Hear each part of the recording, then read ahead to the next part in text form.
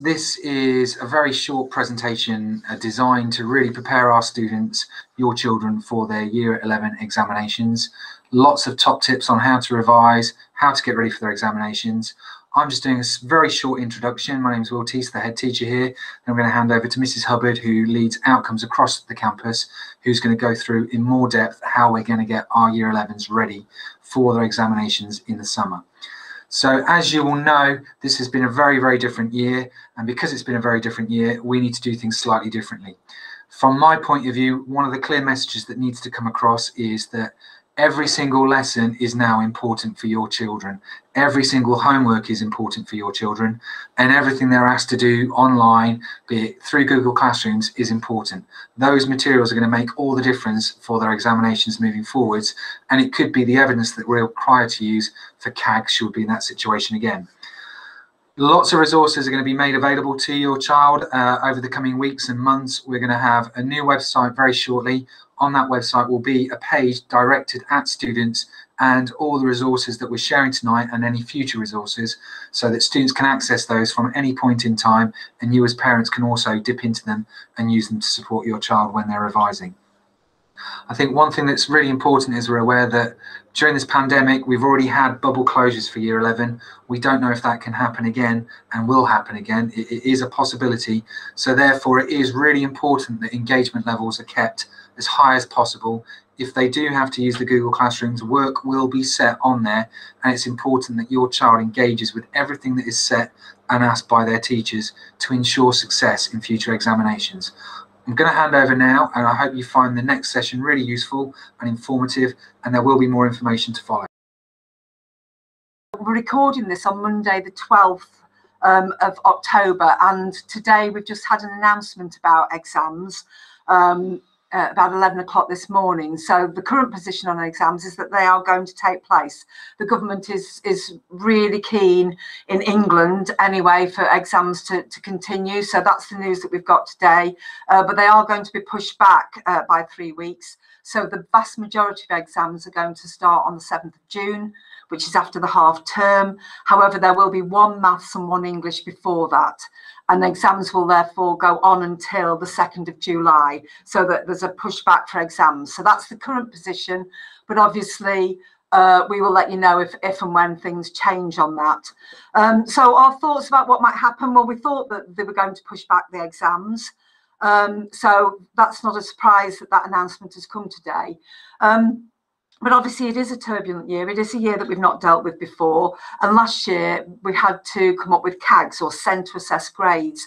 We are really hoping that that will not be the case for this year. That is not something that we want to go back to.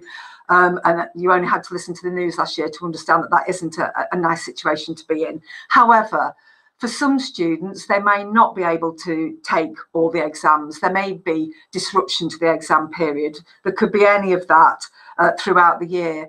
And so every single assessment that your students, that your children take throughout the year are going to be really important. So we've sort of recorded this now because we've got mocks coming up, and you'll have a letter this week about mocks. And so that's our first real formal assessment of our current Year 11s for this year.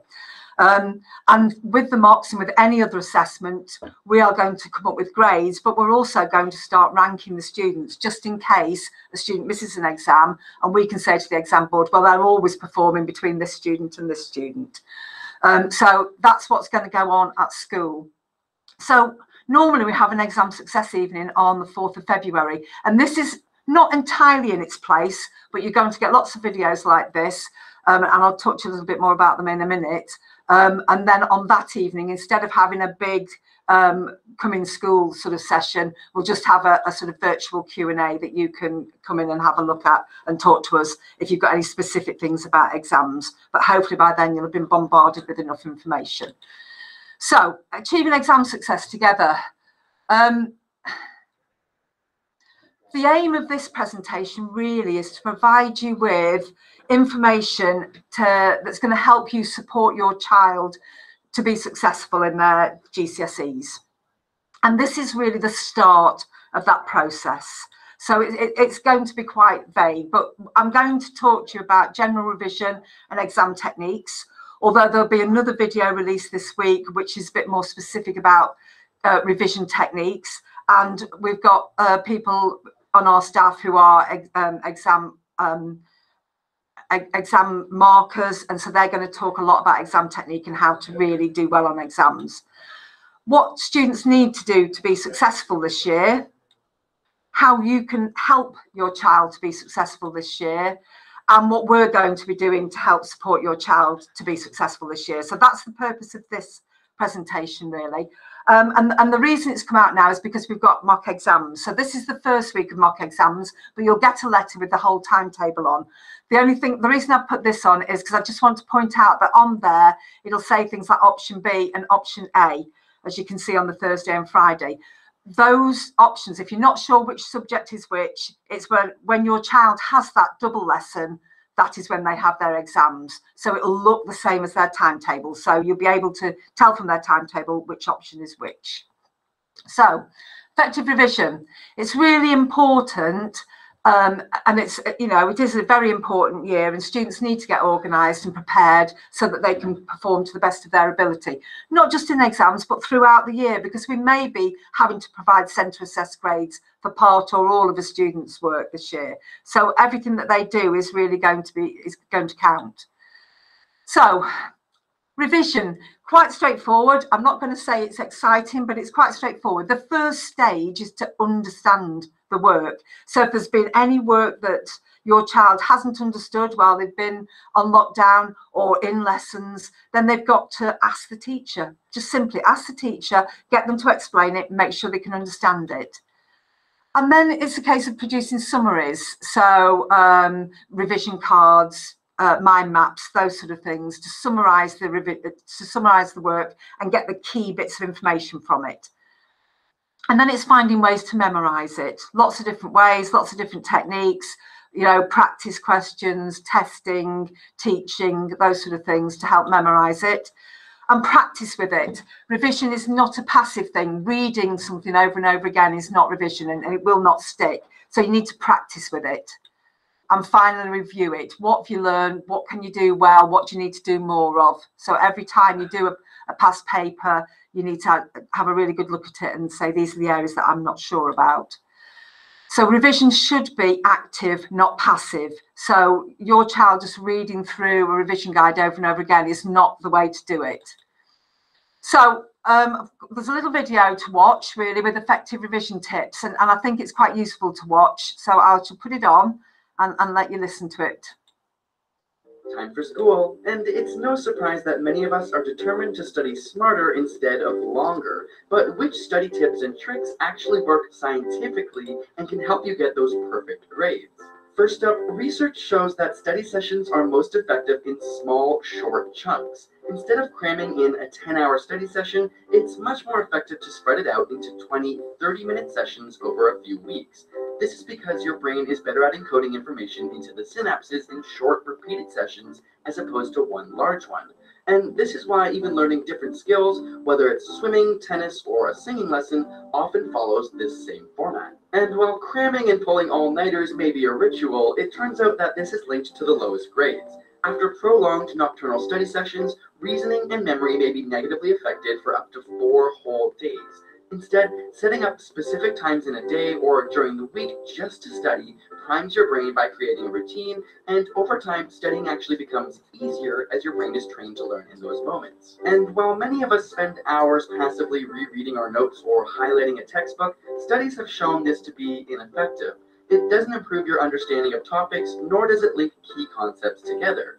It can even be detrimental as it draws your attention to less important information. Flashcards, on the other hand, are proven to be excellent memory reinforcement tools, whether during your scheduled study times or during off times like a bus ride home. It also helps to have a specific goal for each study session. Instead of aimlessly studying, pick one aspect you'll focus on, whether it's balancing chemical equations or learning how to conjugate French verbs. If you can't explain it simply, then you don't understand it well enough. In studies where individuals were asked to learn a passage, and then half were told that they would be tested on the material, while the other half were told they would have to teach it to other students, Participants expecting to teach it did much better at understanding the main points. When you're expecting to teach, your brain organizes the information in a more logical, coherent structure. Of course, practice, practice, practice. Not only do practice tests put your brain in the environment, but even if you make mistakes, they help identify gaps in your knowledge. Practice tests have also been shown to increase confidence, thereby leading to better performance. So, where should you be studying? Research shows that having a designated sacred spot for study that's well equipped with every tool you might need is best. Just like setting times, this primes your brain for studying. Have an awesome study playlist? Not so fast. While some studies have shown that certain types of classical music can help improve concentration, a recent study has shown that learning with rhythmic background noise can be detrimental to focus, and those not using music fared much better. And if you haven't already, put away your phone. This is a no-brainer, but your text and social media notifications severely decrease concentration. Of course, exams can be extremely stressful, so if you want some tips on how to deal with exam anxiety, check out our ASAP Thought video, which breaks down some tips for that. Link in the description. And a big thank you to TD Bank for sponsoring this video. If you're heading to campus this fall, click on the link below or... Okay, so just to sum that up, effective revision is done in chunks, small chunks. Your brain just won't take in, you know, extended pieces of trying to revise. Clearly, obviously, when you get to practice exam papers, you'll have to lengthen the sessions. But in terms of the learning, the first part of revision, the sort of memory, that's best done in small chunks with breaks in between. And planning to revise, having a timetable so it becomes habit is far better than just saying, oh, well, I've got a few minutes now, I'll revise. So planning a timetable. Using flashcards, don't just keep rereading, but actually make cards and get people to test. Achievable goals, revising small sections. Don't just go, I'm going to revise French. It needs to be part of French that you will go and revise. And revise it as if you're going to teach it. If you're able to explain something to other people, then you really do fully understand it. And when you're further on with your revision, then you can start practicing with past papers and answer questions as much as you can there. You need a designated area of study with all the equipment there, and that's where your work mode begins, and you can avoid distractions, so not playing music, not having background noise, and not having phone near you. So that little area of the house is where you study and you take all the distractions away. So those are our top tips in terms of effective revision. The two things that really are the best things that I could say and suggest to you in terms of improving outcomes in exams are this distributed practice, starting early and giving you an opportunity to revisit topics. So this is why we've produced this video so early on, really. And revision should have been going on with the knowledge organiser work, the homework, the 2020 anyway, but start in earnest with revision, small chunks. Even if we're just doing 20 minutes a night, it's still really effective, and you're able to then go and revisit before the exams.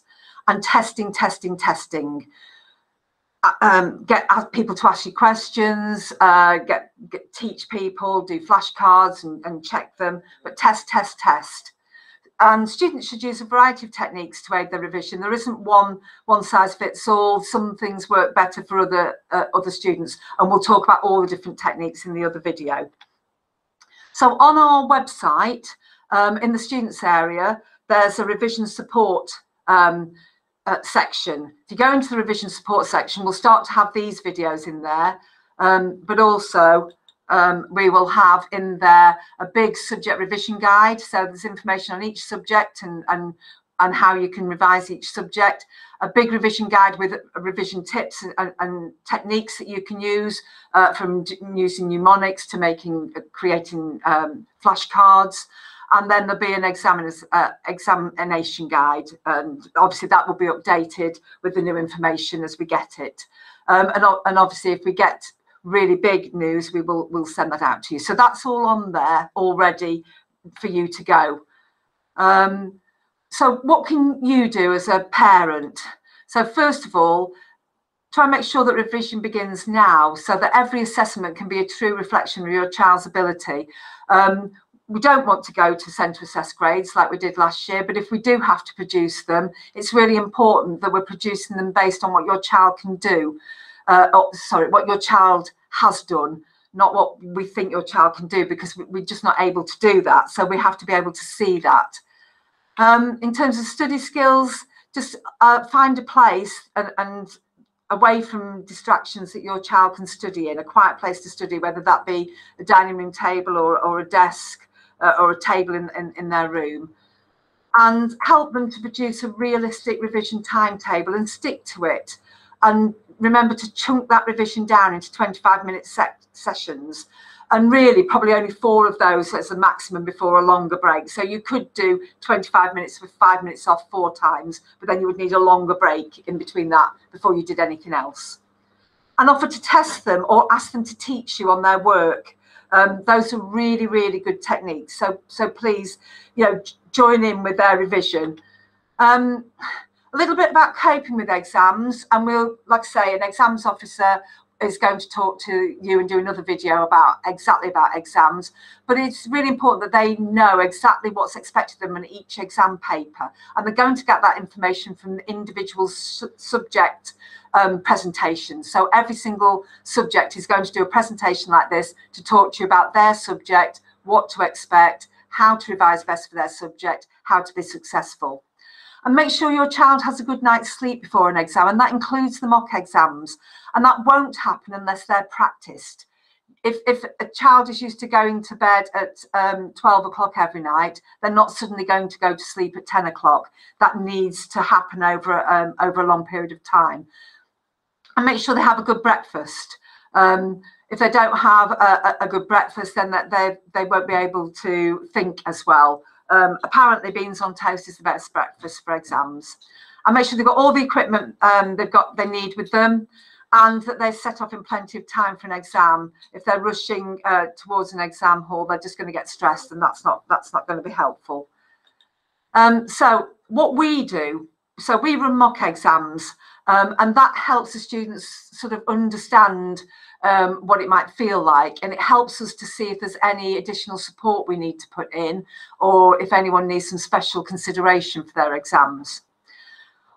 We produce revision support presentations like this, and like I say, there's going to be quite a lot this year, all in that area. We're going to get a student to do that in terms of how they best prepared, exams markers to do it. We're going to do one about reaching for the top grades. We're going to do one about different techniques. So there'll be lots to go at and have a look at. Obviously, we sell revision material in the school shop. Once we get after Christmas, the tutor times and assemblies are going to become much more focused on revision and stress management after Christmas. There's lots of revision support material already available on our website, but more will go on. So revision ideas, revision timetables, etc. will go on to our website. There'll be lots of revision materials in the Google Classrooms for each of the subjects, and we will finish our subject teaching early. Even after our gap, we've planned our sort of recovery curriculum so that we've got time to revise in there, and so that we can become much more exam focused. And we are doing extended support sessions, so additional sessions for some students, and those will increase as we go throughout the year. We also produce an exams and warm-up booklet to support that final push towards exams. So I hope that this has been useful and given you an idea about, what you can do and what we're going to do to support. There'll be lots of opportunities for you to get in touch with us, and lots of opportunities for you to listen to more of these videos. So thank you very much for your time, and good luck to all our students who will be taking their mock exams soon. Thank you. Good night.